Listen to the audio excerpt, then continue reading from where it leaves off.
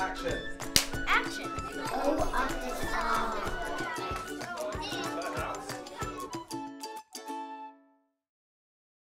Research has shown us that the brain processes each individual letter as it reads. It does not read a word as a whole stimulus.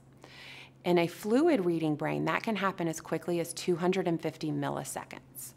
And in that time, what the brain has done is visually processed the shape of the letter, identified it, given it its name, attached it to sound, and then blended it with all the other sounds that it has gone through that process with.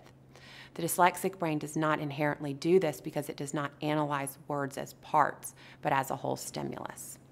So the way that the brain goes through that process is it takes in the information through the back of our brain, through our visual cortex.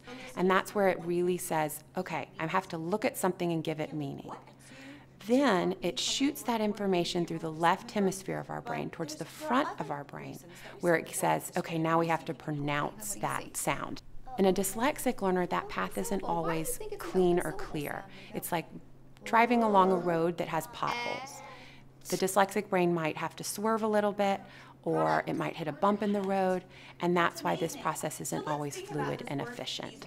So to teach the dyslexic how to read and understand this letter-sound relationship, we're going to use a systematic approach. We're going to teach them the letters, we're going to teach them the sounds, and then we're going to integrate that knowledge through a multisensory approach. A, apple, A. A, apple, A. B, bats, B.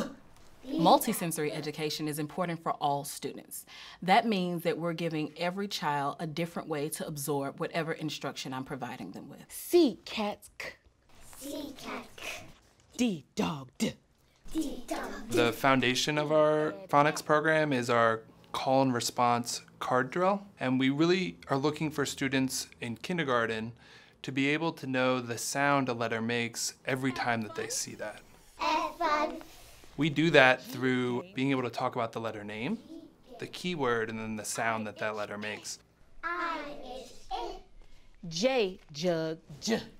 J, judge. The keyword is really important for us because it provides a concrete example for students to fall back on if they can't remember that letter sound. The thing I've learned about children is if you give them a song or a movement, they're much more likely to commit things to memory and for them never to leave. So that's what I try to introduce going through the letter sound. Just the idea that words are made up of sounds.